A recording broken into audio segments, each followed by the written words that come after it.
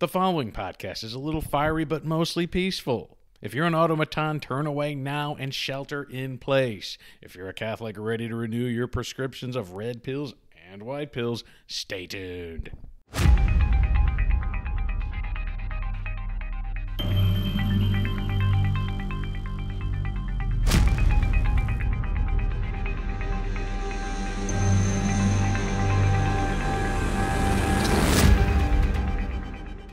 Hello and welcome to Catholics Aren't Zombies. I'm your host, Chris Munir. Thank you for joining me once again.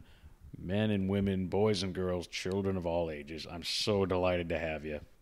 Today we're going to talk about getting up early. Wake your butt up early in the morning. Wake up. Quit playing around. And I'm not even just talking about hitting that snooze button or, the slow, dinky morning routine that people have sometimes. I'm talking about just flat out get up early. Stop playing around. Stop pretending you're a nocturnal creature. Yep, I think I might lecture a little bit on this one. It's not a topic that lends itself to a whole bunch of data analysis or complex psychology. It's just something that's real simple, good old-fashioned. You either got it or you don't. You do it or you don't. And that's get up early. Now, we do have to, of course, operationally define what I mean by waking up early, because some people's idea of wake up early is 8:45. It's like, nah, we ain't doing that. 8:40 stinking 5. Give me a break. Now, on the one hand, it's pretty disgraceful if you sleep all the way till 10 or 11, and a lot of people do that, calling that their day that they're going to sleep in. Oh, boy. And some people do that every day. Let's get real about this, though. Wake up early, seize the day, get your butt moving, and this is no later than 7 a.m. And really, it should be no later than 6. I'm thinking more like 5 or even 4. I've been doing 5 o'clock lately, and it is a really big boon on your life. It is amazing how much better you'll feel if you get up early, you grab the bull by the horns. I don't even care what you do. Just get stuff done. And as I've said before, the more terrific accomplishments that you can get under your belt before noon, you will feel so much better, and a lot of your anxieties in life will just kind of wash right on down, just like water down a duck's back or something. I'm going to start this with a particularly Catholic approach to things. Let's talk about prayer, and let's talk about consecrated religious folks for a second. This is particularly germane to them. I believe, there's lots of different religious orders out there, but I think most of the really good ones, they make their brothers and sisters and nuns and monks, they make them get up early. Carmelites, I think they get up at about 4, 5.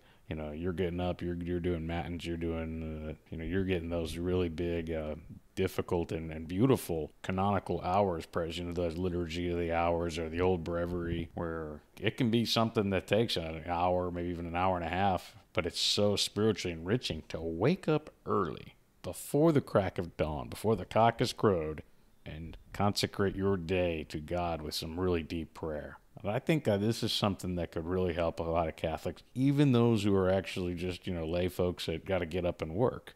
We're a lot weirder than we used to be. A lot of people do night shift. They do the graveyard shift. It's not your traditional 8 to 5 anymore. No, I don't think that was really what humans were meant to do. But even if, let's say, you do a job that requires you to be there at 7 o'clock, well, okay, you wake up at 5, especially if you wake up at 4, and you hit the ground running, you got plenty of time to get some prayer in. You get up before the children, because children, they always sleep later. They need, 10 or 12 hours of sleep, of course. Even more than that if we're real little. If you get up early, especially you're the man of the house, that's your opportunity to get up and really pray. And when you're done with that, if you still have time, you could even go, maybe make a holy hour, maybe get your workout in. Cardio in particular, I'm not a big cardio guy, but getting up early and doing the cardio before you go to work, that's your best time. You don't want to wait till like 7 o'clock in the evening to do that. You're more likely to have a heart attack after having all the stress of the day and then going and doing your workout in the evening. I think working out works better in the morning too, probably. None of this is possible if you're somebody who has to be at work at 7 and you wake up at 6:15 and you just barely get there. Doesn't give you any time. But seriously, folks, again, speaking broadly, wake your butt up early. People don't do this anymore. I think in the old days you kind of had to, especially like agricultural societies. You had to wake up, crack of dawn. That was just the reality of it. And since we don't have that as much anymore, we've gotten a little soggy. We don't have those disciplines any longer. So what do people do? Yeah, they sleep until 10. They're college students. They got a class at 9, and they wake their butt up at 8:45 and drag themselves there. This is pathetic. This is not what we're meant to do.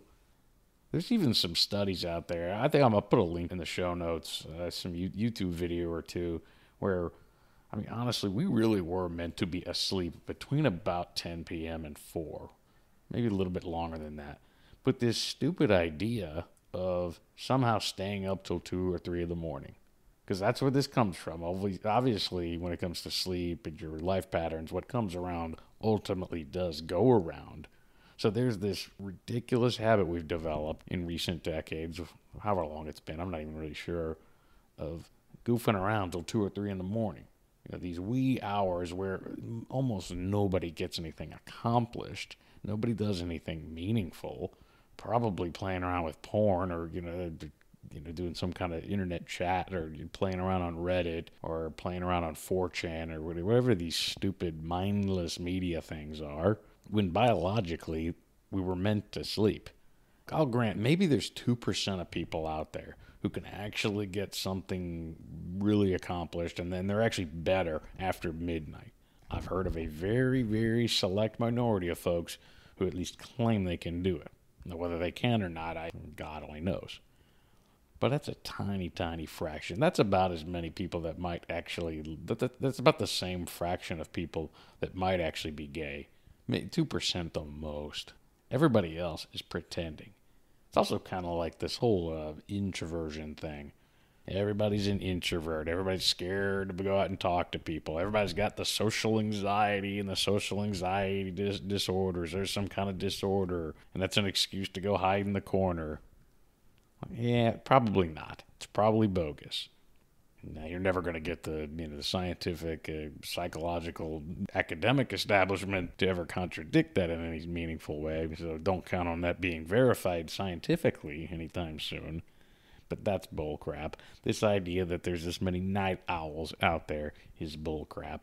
I would suggest we take a long look in the mirror and also remind ourselves of what the reality really is. Like I said, I'm going to put it in the show notes. There was an interesting video I saw where they were making the claim that we were really not meant to see, our bodies were not meant to see light between 10 and 4 a.m., 10 p.m., 4 a.m. We're supposed to shut down, and when we go to sleep, literally try to get to your darkest, blackest room possible. Wear the eye coverings, that can be something that helps too. But whatever you do, we're not vampires. We're not. Like I always got to tell you, we're not zombies. Catholics aren't zombies. Catholics aren't vampires either. Another thing that I think this kind of stems from is also this party hedonistic culture we have. Start your drinking at 7:30 in the evening and then just keep going and going and going all the way till, 2 or something in the morning. Meanwhile, if you really did keep drinking that dang long, you probably downed at least 10 of them, which, by anybody's estimate is pretty excessive. Yeah, something you got to go to confession for eventually, or hopefully soon. And this is what our culture has become, and it's led us to have this really haphazard, sloppy sleep schedule. If you're going to do it once or twice a week on Friday and Saturday, well, you might as well just drop any pretense of being disciplined with your sleep schedule any other day of the week. And the term sleep schedule is very important, and understanding that significance will make a difference in your life, irrespective of when you sleep. If you're one of those that's got to go and you wake up at a different hour every day of the week, you go to sleep at a different hour all the time, that is one of the worst things people do in terms of setting themselves up for obesity, all these health problems. It's not a coincidence. Almost every person I know who's got a weight problem, they are absolutely undisciplined as it pertains to going to sleep.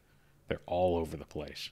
And of course, a little hard to parse that out, to hold it constant, because, the same people might be undisciplined on basically every other variable in life. So, yeah, you got some cross-cutting measures there to analyze. Obesity is a multivariable problem. I shouldn't assume anything otherwise. Be it diet, stress, lack of sleep, lack of sunlight, all sorts of things like that lead to it. But like I said, get your butt up early. I think we are really wasting so much of our life, so much of what God has given to us, this precious gift of time that's on loan to us, and we, just as the stewards in the gospel, are going to be held to strict accountability on how we actually steward the precious resource of time. There's a lot of resources we better be worried about. We better be worried about whether we live beneath our means or not. Not within our means, beneath them. Because we got some scarcity coming. Or we self-inflict ourselves with a scarcity of time because we are sloppy and just don't wake our butts up on time. Now, before I conclude, I definitely got to say something about alarm clocks. I used to try to be as against them as I could because my understanding is it's not the most natural way to wake up in the morning. Beats getting woken up by a loud, annoying rooster or a reveille sort of thing. But you weren't meant to be shocked into being awake. If you can do it naturally, hey, your guardian angel wakes you up, right? Some people that works. I think, unfortunately, I may have to include myself in this as well, that we kind of just don't wake up on our own very well. So with that in mind, I think I probably would go the alarm clock route. It sucks, and sometimes you feel like you're setting yourself up to basically be a child or a slave to the darn thing. It sort of feels that way some days. If you can't really tell when to wake up, you just don't have that intuition, and 5 o'clock and 6:45 all kind of seem the same. So certain times of the year, it's all dark anyway. How the heck can you tell? You might want to just go with the alarm clock.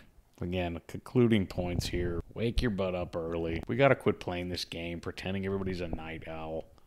When you look at the folks out there who are the most disciplined, the business leaders who accomplish the most, the athletes that do the best, the military, consecrated religious folks who do the best in terms of prayer. Priests. Like priests, you get up early and, are you doing your breviary early? The Liturgy of the Hours, it's one of those, especially the old one, the old Latin one. It starts off heavy, but that early stuff, you got to get that, and you got to really attack it, attack the hills, so to speak. Otherwise, you won't get it done. So I think historically, farmers, the most industrious people, folks who could really get the job done. They could tackle large books because they got up early and read them. They got up early. So thus concludes my preaching. Hope you've enjoyed it. That's the end of the show. Thank you for watching Catholics Aren't Zombies. I want you, to check out my wonderful blog, ditchthestateloveholychurch.com. I share all kinds of cool stuff there all the time. I want you to subscribe to the podcast. And other than that, Deus Volt. Have a good one. Cue the music.